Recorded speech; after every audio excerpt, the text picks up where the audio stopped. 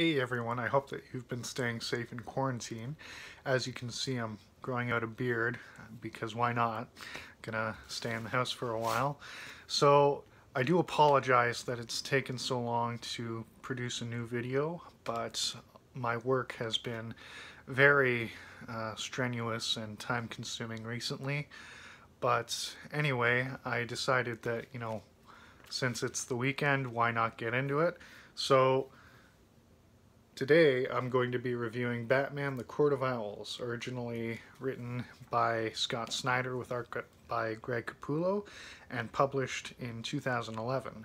Now this is a story that was one of the first in the New 52 line for Batman, and I actually enjoy this and the rest of Snyder and Capullo's run. I also enjoyed the Superman run, briefly in the New 52, the first few issues, but that's just my opinion. Everything else I didn't really care for. But here is Bruce Wayne and some of his Robins, because instead of just going back to basics, the whole origin, they decided to just have Batman already be established. Although the timeline with all of the Robins doesn't really make sense when you get into it, because this is a Batman who's been operating for 7 years, but there's already Nightwing and Damian Wayne and Tim Drake, so it just gets confusing if you try to really think about it, but other than that, it's fine. And going into the story, Batman discovers this sort of secret society that has been in Gotham City for many years, much longer than he had originally suspected, because there's a whole nursery rhyme that everyone in the city knows, and it's very interesting because Snyder, in his storytelling, is very intricate in the details. He makes you really think that, hey, maybe they've been around forever, so to speak, but it's pretty interesting, and Batman fights some of his classic villains like Two-Face and Clayface and the Riddler and a few others, Professor Peg, who, at the time had only been around for a few years, but, he's a classic now. A lot of people enjoy his stories.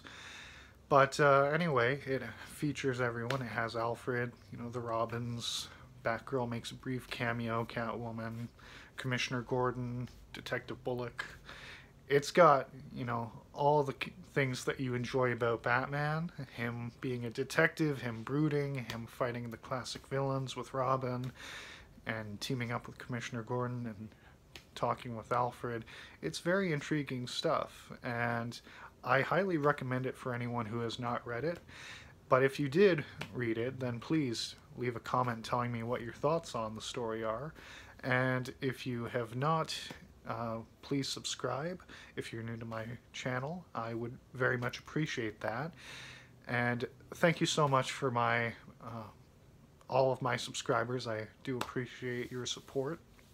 And if you did enjoy this video, however brief it may be, then please consider clicking the like button. I know that I like to space things out, but it is really tough to produce content with my job taking up a lot of my time and trying to find a time where it's quiet with my family, not making so much noise. It's, a little difficult to get that, but I do appreciate everyone for watching this. And thank you so much. I hope that you have a wonderful day. Stay safe. If you get COVID, just wash your hands, stay home. I know you've been watching this on the news. I just want you all to be safe and keep watching my videos when they come out. So thank you again, and have a great day.